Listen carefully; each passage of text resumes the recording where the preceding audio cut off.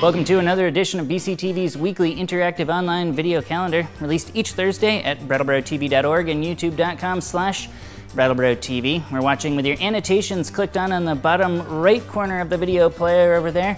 Allows for full immersion in the interactive video calendar experience, making each of the week's area events represented behind me with a clickable link, which will shortcut you to an official website where you can get all the wheres and whens for the event spelled out for you, in addition to the video spotlight we'll be providing for you each week.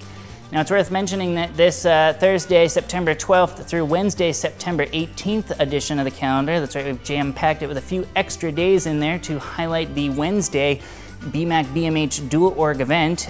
This edition of the calendar will kick off right now with this Thursday, the 12th, as we check in first with the Brattleboro Museum and Art Center event here.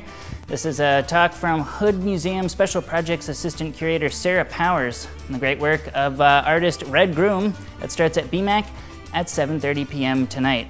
Also tonight, Next Stage Arts continues their series of Star Wars screenings at their theater space in Putney, Vermont, with the 1980 sequel The Empire Strikes Back, showing tonight at 7 p.m. And now, as if the chance to see Star Wars on the big screen again wasn't enough to get you Next Stage bound, making it a part of a Putney-centric date night destination dining weekend has proven itself trendy already to folks looking to get out of town and into another town, Putney.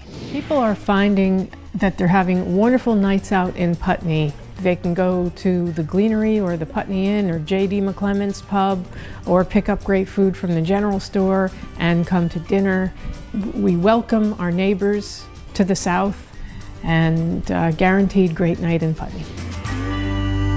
The Empire Strikes Back, part of Next Stage Arts and their Star Wars series, which will be followed up successive Thursdays this month. That's the 19th and the 26th, with the Next Stage showings of the Return of the Jedi and Phantom Menace. We'll move on now and take a look at Saturday morning here, the 14th of September, with more clickable links, where all of you looking to partake in the Brattleboro Area Walk-In Clinic's annual Walk, Run, and Roll Road Race fundraiser head from 7 to 8 a.m. to complete an official check-in for the 5K walk or run, while those of you looking to roll will have until 7:30 a.m. to check in for the 35-mile cycling course. As is the case each year, all the proceeds from the event go to support the Walk-In Clinic, which offers free medical service to the community each week, service more desperately vital than ever as the state and the nation prepares for a healthcare overhaul. Let's take a look.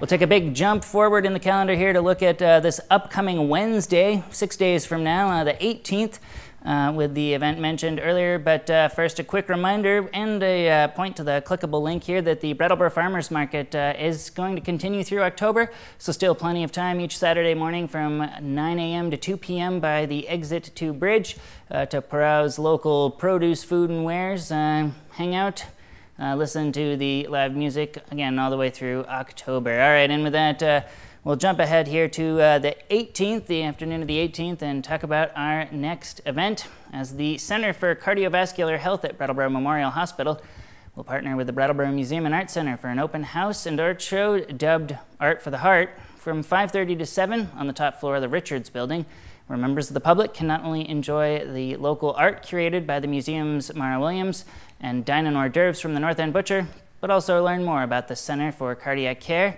and the hospital's flagship surgeon, Dr. Mark Burke, and the new model they're setting for the community. My name is Dr. Mark Burke. I'm a cardiologist at Brattleboro Cardiology.